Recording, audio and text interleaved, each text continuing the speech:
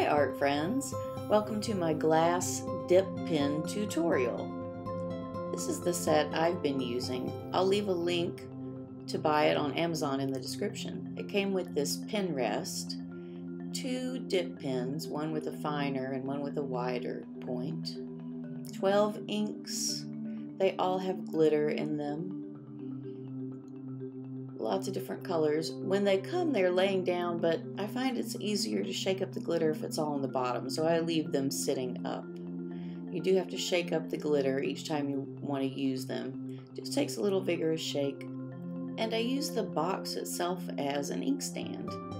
After I open each bottle, I put the bottle and the lid in the little space that it came out of, so that way while I'm using it, they can't fall over. I go ahead and open all the colors that I'm going to use in this drawing session. Then I get my pen stand and the pen I want to use.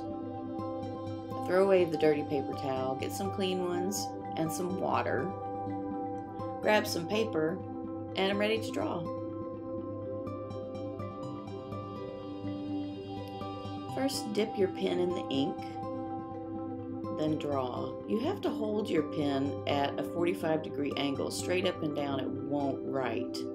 But if you have that 45-degree angle, the ink will flow freely from your pen. When you're done, rinse, dry, then you're ready for another color or to put your materials away.